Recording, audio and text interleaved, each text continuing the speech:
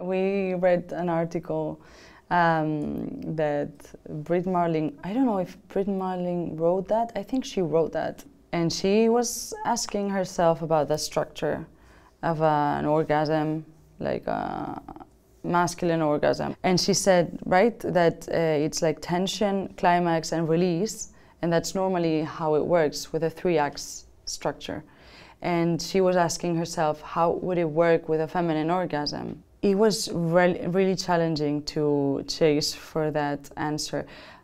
And there are examples of movies that don't have the structure, of course, there are plenty of them. And that was also interesting to study somehow. And also the circular structures, for instance, right? Or the ones that maybe you have a climax at the beginning of the movie. Like we start with a very heavy scene, and like the sex scene where it ends up in a conflict.